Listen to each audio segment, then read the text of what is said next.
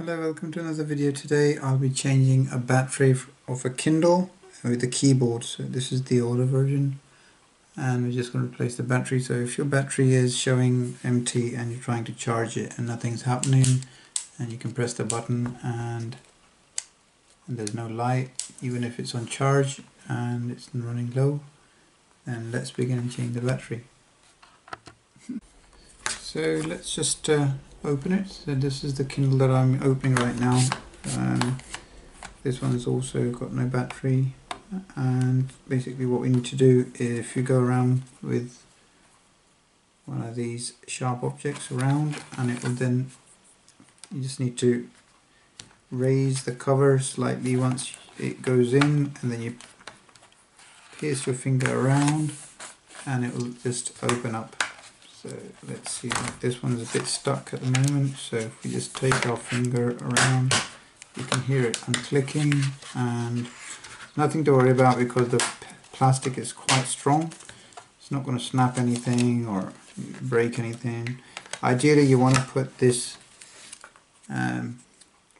prick around here on the edge, not in between, because there's a ribbon cable going on the side. So if you put it here in the side here, it might break the ribbon cable. So try to always use the edges or the bottom bit to actually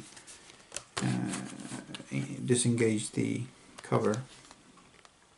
So here we go, this is like this one here, this is kind of, there we go, that's it, here we go, that's open. So that's, you can see that the battery, let me show you, yeah, that's kind of, yeah, so if we can see here, it's all a bit puffy right now, so we need to replace this. Is the easiest battery I'll ever replace. So just open these two screws. That's one screw gone, and that's two screws. Remember not to tip it once the battery's taken out, because it's got two washers in it. So once we replace this, take it out. So you've got these two silver washers in there, these two. So let me show focus on this. See them? So these two washers can come off if you try to tip it. You can see that here it comes off. Here you go. So that's the washer. So you want to keep them in place. And we're just going to replace this battery. Has gone. You can see it's all bloated right now. So the battery is, the voltages, they're all made in China anyway. So it says it's right in made in China. So if you the next battery you're going to buy is from China anyway. So the main thing we're looking at is the milliamps and the voltage, which is 3.7 volts and 1750 milliamps. So that's it. And we're going to replace it with this one. So that's also made in China, and it's the 3.7 volts and 1750 milliamps. So we're just going to replace like for like. So the batteries are, let me just quickly zoom out slightly so you can see. Here we go, yeah. So the like for like batteries, no different at all in terms of what they do, size and everything. It's just that Amazon got them made for them, so it's got their name on it. Apart from that, it's the same. And we just have to slide it in with the two notches at the bottom. So if we just slide that in there like that, bring it down, and one screw goes in there, another screw goes in there. I can already see a green light, which you can probably see as well, that's come on right now, which is a good sign. And if we turn it over, there's a green light, it's turned on because it was dead before. And here we are, there we go, it's all working now, there we go, it's loading right now. And as you can see, I haven't even put the lid on, it's just turned on, so that's fine.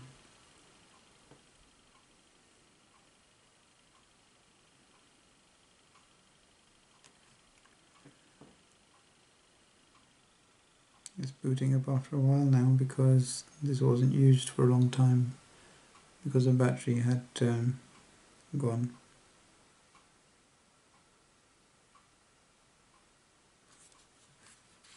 Oh. Hoping the battery's still there. Yeah, there we go. It turned off by itself, I think.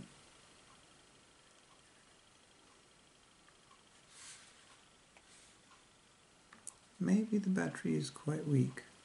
Oh no, it is loading. It is one of the older ones, so it does take a while to load.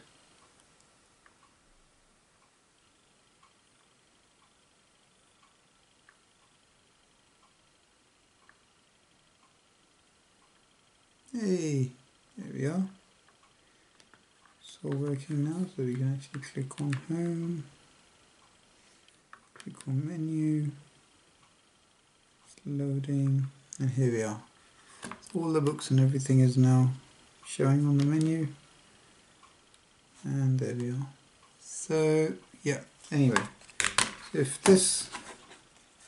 a Kindle like this has a problem, now you know that replacing a battery would be a good way to fix it rather than basically. Oh, and one more thing I forgot to mention, that when we close this, try to put this piece, the bottom bit first, because I noticed that that's where the notches are. So if we click them first, otherwise they don't seem to go in. So try, yeah, here we go. To put the bottom first, where the buttons are. Put this side in first, and then work your way up. Start pressing it through with your finger, and eventually you'll hear all these crunching noises. And that's pretty much it. There's not really a great deal to worry about once this is all in. Yep, so that's all smoothly closed from every direction. And now I can use the Kindle with the books I need to read. Here we go, Midnight Summons. We can easily now go from page to page to page, page,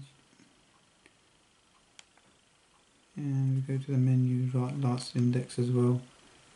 There we go. So this is actually now a working Kindle.